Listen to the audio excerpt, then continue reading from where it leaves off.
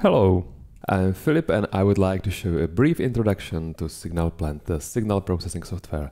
It's a non-destructive tool, it's responsive even with huge recordings, and it contains over 25 plugins for filtering, detection and analysis tasks. And furthermore, it can be extended by third parties. The aim of this introduction is to show you how to control SignalPlant and how to do some basic processing steps with a sample ECG record, which can be downloaded from the project website at Codeplex.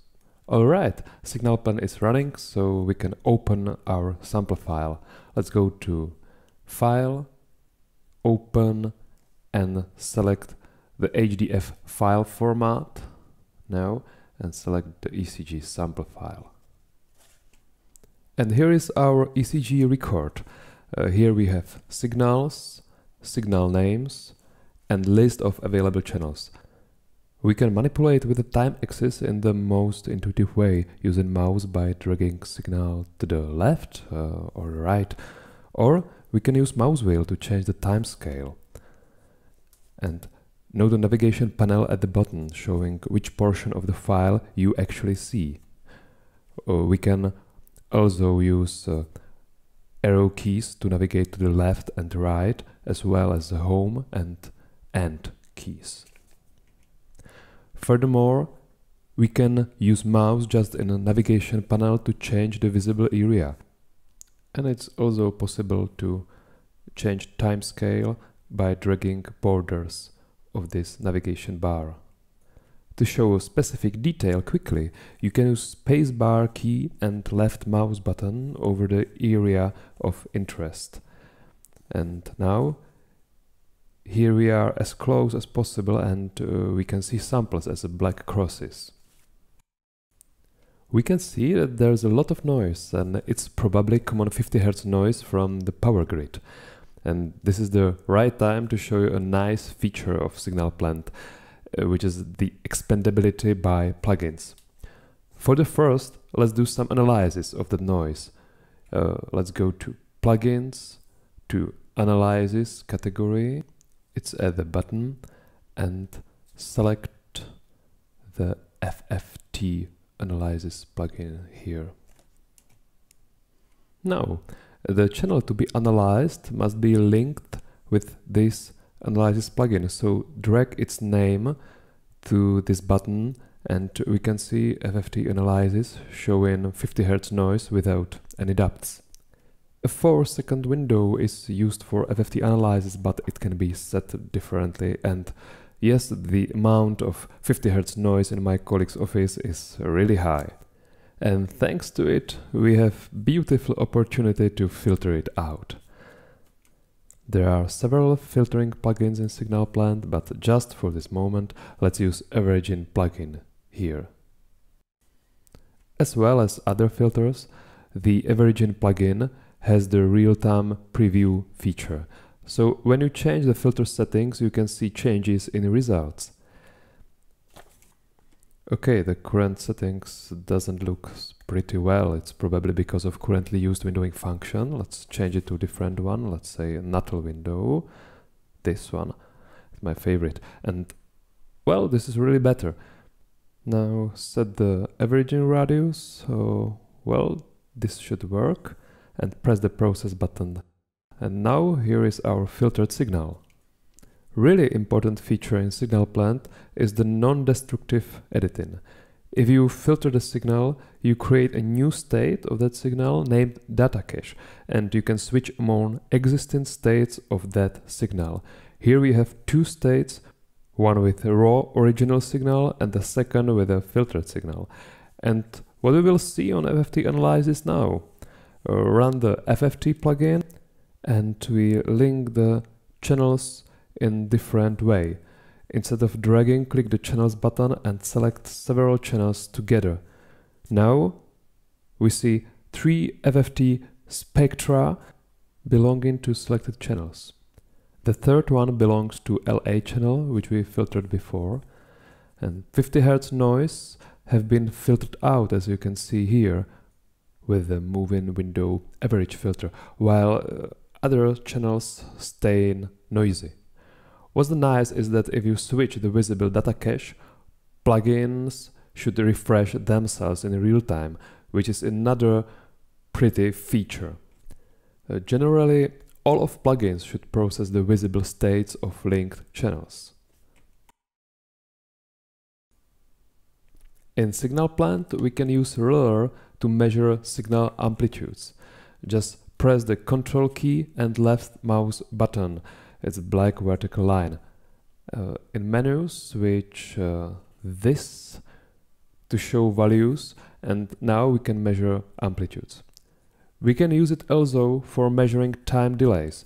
Just press Control key and move mouse like this. We can switch units to samples instead of seconds, and now we can see the time delay in samples. Useful thing for signal processing is the signal mounting. Let's do it. Go to Plugins and Mount, and just type equations, defining values in new channels. So let's write the equation for the lead 1. It's a standard ECG mount. Here the 1 is a LA minus RA channel. The similar equation for the lead 2 and for the lead 3. Whenever you press the enter or jump to another cell, the equation is checked. So if everything is green, everything is okay, you can press the process button and new channels will be computed in a multi-thread manner, as you can see here. Well, we have new 3 channels, so we can reorder them by the right mouse button and fit them to the screen. Now the number of channels is growing, and we can choose which channels should be displayed and which should stay hidden.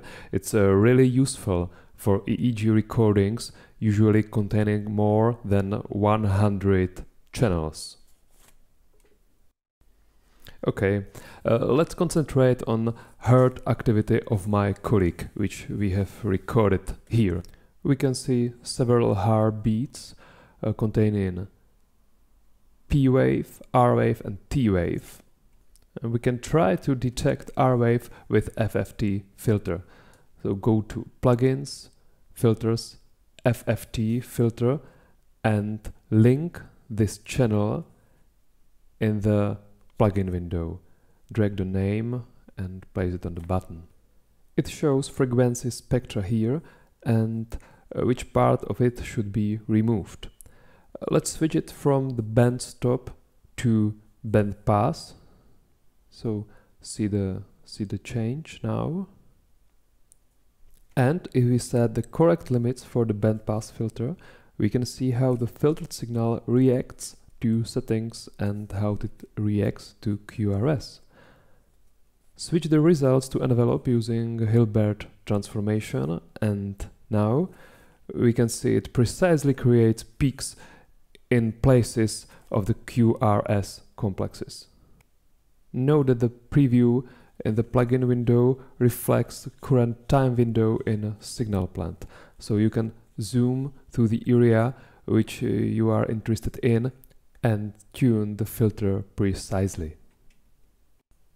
You can drag the filter limits by mouse, nice interactive feature, and just try to tune this filter for T-wave. Now we can see that envelopes reacts directly to T-wave, not QRS, so it's nice to play with this. But let's get back to our QRS. Important thing is that usually you can process more channels than one. So select these 3 channels and press the process button. Now we have amplitude envelopes, and you can see that new data caches have been created, and there's also data cache description for these new signal states. Once we have these peaks, it's easy to detect them using peak detection plugin. Go to Menu and Plugins, Peak Detection, and link the second channel into plugin by dragging its name onto the channel button. Now we can see over 3000 peaks, it's too much. So we have to set some peak limitations. I will use auto set feature. Place the cursor below the peak and press the auto set button. Now we have just 9 peaks. I will give more freedom to peak limitations. And okay, it's better. And now the plugin predicts 169 marks. It sounds reasonable, so press the export marks and close the plugin. So, what's new? Generated marks are expressed by blue vertical lines. Also, we can see those marks in navigation panel showing temporal distribution of those marks, representing in our case QRS complexes. These marks can be generated in many ways, even you can set them manually, which can be used for EEG artifact selection, for example. It would be wonderful to create some nice picture with a series of consecutive QRS complexes. So we can go to menu again and with it the plugins, analysis and multi-sketch plugin. Marks are already associated inside. So link one of the channel and set the limit for displayed area to the left and right from each mark. On the left there's a P-wave and QRS is in the middle and T-wave on the right. We can set this value to create nice 3D effect. We can colorize the signal by amplitude. We can add some small offset in time axis and we can choose another color gradient. Okay, I will choose this one.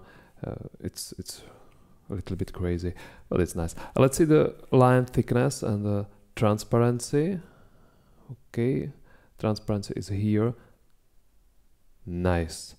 We can copy the picture into clipboard and send it to our colleagues.